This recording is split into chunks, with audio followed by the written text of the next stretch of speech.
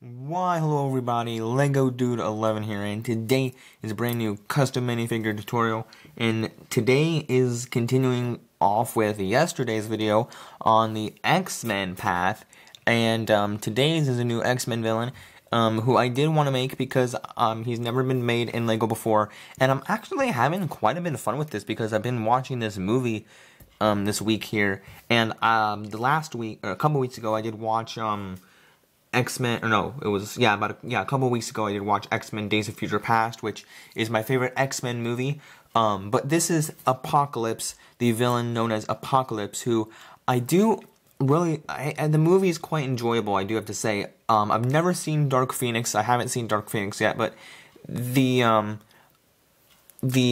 heard the movie isn't that great, but Apocalypse, in my opinion, out of not seeing Dark Phoenix yet, is a good film. For entertainment value, it's quite good.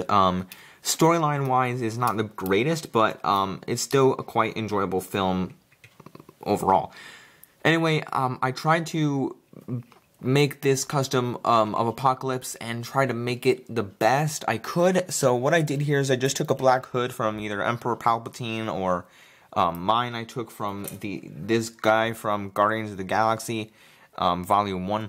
So that's where I took that, and then I just put, basically, the head was the worst part, I think, in my opinion. It's actually Hydro Man, but I really don't care.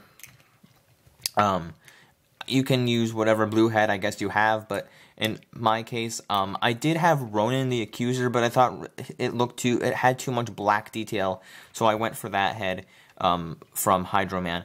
But then I used Ronan the Accuser's torso, which I just kind of like that black design there with that nice, I don't know, red detail as well. Kind of gives it some some color coordination and whatnot. And then the legs I used from Darth Vader because I love that drape look on the legs there for the detail as well. So I don't know. Let me know in the comments what you think. And as well, I used Ronan's arms and blue hands because he has blue skin and whatnot. But I don't know. I messaged this guy LegoFan06. LegoFan06, if you're watching, please leave a comment.